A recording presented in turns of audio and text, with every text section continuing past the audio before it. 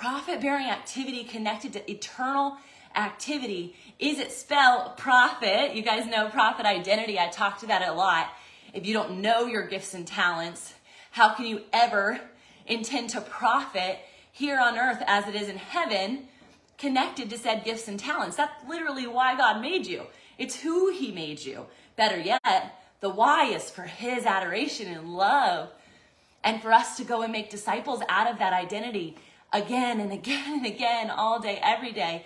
And yet he knows the way that the world operates. He's going to talk about it right here in Luke 16. He knows that there's money. There was gold in the garden. Okay, the things that were here upon intention were placed here with intention out of creation. So while mammon, and understanding that the focus of mammon, if I'm only focused on profit-bearing activities through the lens of business, man, I'm cutting God off. That's not his intention for you. So yeah, we talk about it through the lens of income-generating activities. I've had many business coaches who are like, do that first, check that first, make sure you get that done, and then the rest of your day will flow. There's truth to that. Such truth to that. But what about the deeper truth? What about the other layer connected to that? The actual capital T truth, rather than little t truth, connected to how you're generating that income. Okay, income is not just something that we keep, it's something that flows through us.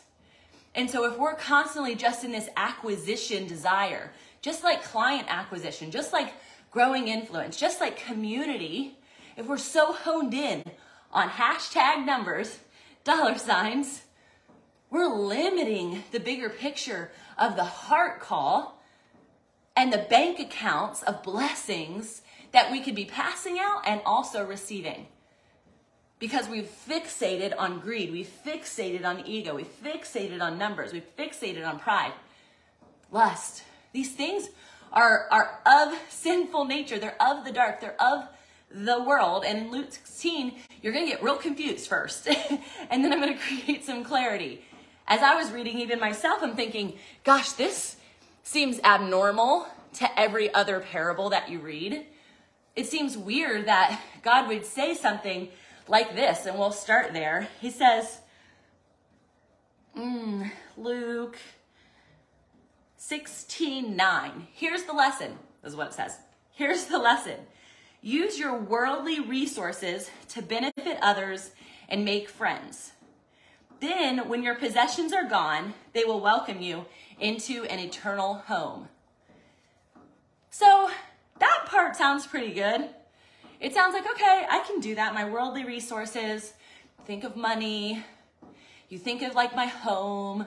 I think of like tangibles when I think of worldly resources, right? But also understanding that there are resources of heaven. There are resources of heaven, lean into this, that are not tangible. They're intangible assets that you possess, which is a part of your profit-generating activities. Right? Be a blessing to bless others to be a blessing. Am I saying that right? Backwards, forwards, either way, it doesn't matter. It's the same. Right?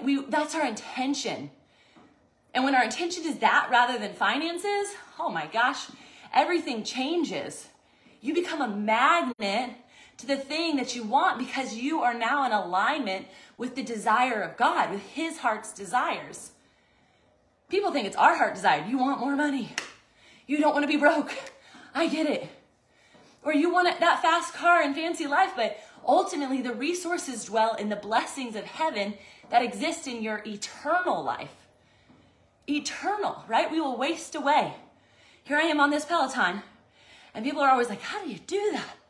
You're not sweating like a pig. Yes, I am. You just don't see it. The glow and the ring light make it all worthwhile. You're not breathing very hard. Yes, I am. I'm controlling it out of discipline. How are you controlling your resources? How are you controlling your breath? Come on, Yahweh. I think of him and the connection to those letters that make up his name that have you inhale and exhale. We're living in such an anxious world. Depression and mental health, top of combo. And I feel like Again, we're fixated. We're fixated on this mental health capacity or problem, which isn't bad, but there's so many other elements to that, right? Mind, body, soul, spirit. Technically, mind and soul are the same because your soul is your mind, your will, and your emotions. So really, we should just say mind, body, spirit. But I never want people to forget the emotional intelligence side of this dynamic.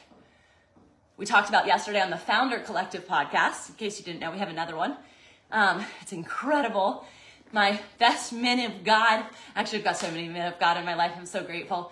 But some of my favorite people, my best friends, people who were a part of my life and when I was in the pit, right?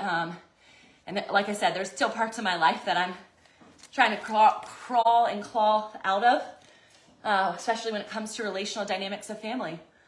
But mainly, those people have seen me there and now they get to be with me in this season too, and it's not over, right? I'm not at any summit because every summit is a false summit until I'm with God, till I'm in heaven in that full scope perspective. So we're talking about resources, we're talking about wealth, we're talking about finances, we're talking about profit generating activities as a business owner, as an entrepreneur.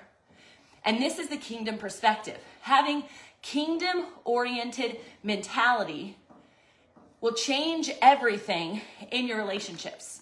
So in this particular parable, it's the parable of the unjust, employee. Oh, I just got a tickle in my throat. Stand by. Let me get some water really quick. Whew.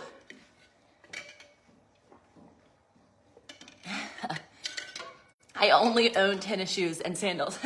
Good, so you're used to it. You're used to going with me, you're used to running. Hopefully you're used to drinking water too.